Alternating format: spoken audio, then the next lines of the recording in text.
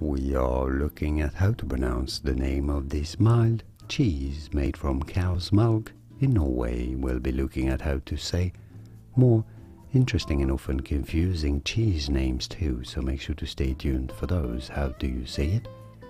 Jarlsberg, Jarlsberg. Pretty straightforward once you know Jarlsberg, and now you know.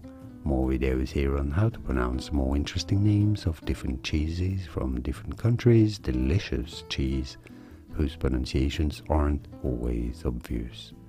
I'll see you there to learn more. Thanks for watching.